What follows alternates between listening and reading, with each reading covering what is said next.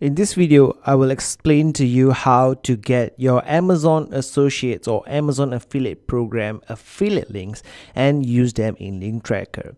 So this is really straightforward if you understand how to get a basic affiliate link in Amazon. But some people get confused because Amazon provides you with all kinds of links, banners and widgets, and some of those are not an actual link but is some kind of script or iframe. So the easiest way is when you are logged into your Amazon Associates program, just search for the product that you want to promote, hit search, and you can see some of the products here. So what happens when you click on get link is Amazon gives you lots of different options for your affiliate link.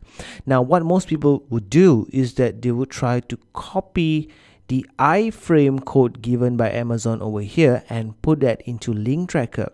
That will not work because what you can do is put in only a basic HTML link into your LinkTrackr account. If you try to put iframe or any JavaScript into your link, LinkTrackr will reject it. Now you can click on text only, of course, and then you can get the link over here. But again, this is an actual HTML tag with the a.href tag, and all the other stuff is totally unnecessary, including any tracking image that is put by Amazon. The link that you see here is a JavaScript link, and you can't use that in LinkTrackr either. So what do you do? What is the easiest way to do it? Let me go back again and to the Amazon homepage and show you the easiest way to do this is to type in the product name, click on go, and in this get link button here there will be a small drop down arrow that you can select. Click on that, and now Amazon will give you the basic link, and this is the link that you will put into your LinkTrackr account. If this is too long for you to handle, then you can just click on shorten URL with Amazon.to, click on highlight HTML, and then copy that link. Now in your LinkTrackr account, you can go to tracking links,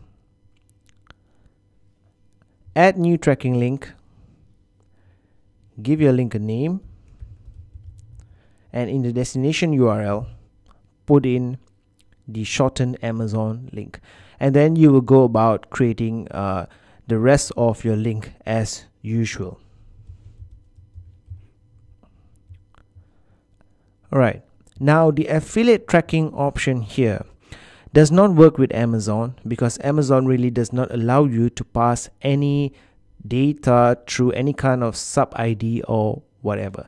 So it doesn't make a difference if you leave it on or off.